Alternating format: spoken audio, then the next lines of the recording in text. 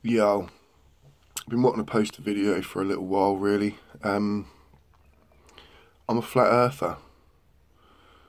I believe the earth to be flat. And obviously this subject has come up a lot recently, and it's basically being ridiculed by the media. I mean, why would the media even have to ridicule something so stupid? Just don't even mention it. Do you know what I mean? Even Barack Obama was talking about the Flat Earth Society and how he's got no time to talk to them. Why even mention the Flat Earth Society if they're so pathetic? Well, they are, though. The Flat Earth Society basically is actually, I'd say, a government agency, something like that. It's been set up to just make us all look like idiots, basically. Even more so than we seem to at the moment. There's just some good information on there, but mostly it's just absolute, just ridiculous claims that no flat earther, no true flat earther would even consider. Most of us are actually fact-based people, and that's why we are thinking the way we are at the moment. The facts do not add up on a ball earth. The earth that NASA, I used to be their biggest fans, you know. The earth they show us just is not what we live on, and that's where this confusion comes from. We can see far too far in the distance, considering, say, you know, if we live on a ball, imagine this is a ball, you're here and something's there, you should not be able to see it. But there's time after time people are literally filming 200 miles off in the distance and they're still seeing, you know, these objects, and people are saying, oh, but you can't see the bottom half of them. Well, that is literally just due to perspective, things like that. So there's a lot that I could go through, and I'm just literally thinking this off the top of my head right now. So I'm going to miss a lot, and you're just going to probably just think I'm an absolute idiot. But the maths does not add up for a ball earth, basically. That's what got my head going. I'm not a mathematician, I don't claim to be. And I do even question, apparently it's 8 inches per square mile. So if you go 1 mile, there would be an 8-inch drop to follow the curve. Some people just think it's 8 inches every mile, but then we would just live on a massive hill. So at some point that curve has to come back round to meet the other end. So there has to be considerable drop to meet us back at the other end, and it just can't, anything I've watched, it cannot be recorded, this curvature. And people will say, oh, it's because we're so big that you just cannot see the curvature, and all these just excuse after excuse. You should, if something is curved, you should be able to measure it, no matter what, no matter how big the curve. It's just that's the way it is. There's just excuse after excuse for this ball.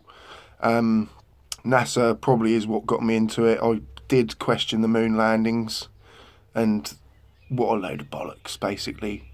We didn't go to the moon. It's just ridiculous. We went to the moon before we invented the internet. Yeah, okay. Before we invented the microwave. Yeah, right. It just does not add up. I mean, that's a whole other subject in itself, but that's when we started questioning, like, well, if we didn't go to the moon, then, and NASA took us there, so what else are they faking, you know? And I just started looking into it, and then you realise every single picture of the Earth is a manipulated image. There is not one, just get a camera, take a photo. We don't care if it's overexposed or there's too much light and it looks weird. We want to see the Earth from just a photo, and not all these composite images that you layer up and then put this on and put that on and copy and paste everything. Just show us a picture. But they can't, basically. They can't show us a picture. The ISS, I don't know what's going on there. I really don't. I mean, I've seen videos of people literally on harnesses and wires, and there's no mention. I mean, if they was to just say, oh, you know, it's a bit turbulent up there, we need harnesses and wires to keep us. There's no mention of harness and wires, and they're on them when they're doing their little spins. they're literally just on a harness basically, and it's ridiculous. There's been, I mean, it's basically just like blue screen CGI, a lot of effort going into this, guys, and it looks real. Come on, I mean, but there's certain things where a guy will go from one side and just go straight into a doorway, and he's halfway through and just starts to disappear. Like, he's, you know, this is computer generated imagery. That is exactly what it is. There's hundreds upon hundreds upon hundreds of little triggers that when you start looking and you think, that's not right, that's not right, that's not right, this is when it starts to add up in your head, and you just think, well, okay, like, you know, not everything is going to be right about this earth. We might get things wrong. But when you start thinking literally like 90% of basically everything I'm told, I now don't believe. Literally, the further I go, the more I'm going to look like an idiot, because you have to just look into this yourselves. Most people that start the flat earth sort of looking into it and start thinking, oh my God, like, you know, we're intelligent people, we look into life and we want to know the reasons for our existence, and we all believe the Big Bang or come from another religion or something, but, you know, the Big Bang is a religion. There's no proof it ever happened, and we are literally taught it that this is what happened, the Big Bang, we were created from nothing, and nothing turned to everything, and consciousness was formed out of nothingness. And, you know, and then you start to think, actually, I don't know who said the quote, but they said you have to have more faith to believe in the Big Bang than you do to believe in a creator. And, you know, I'm not talking about God or, you know, any other, you know, sort of power of religions and things like that, but I look at it from intelligent design, basically. This, you know, randomness cannot create what we live in right now. It really cannot, you know.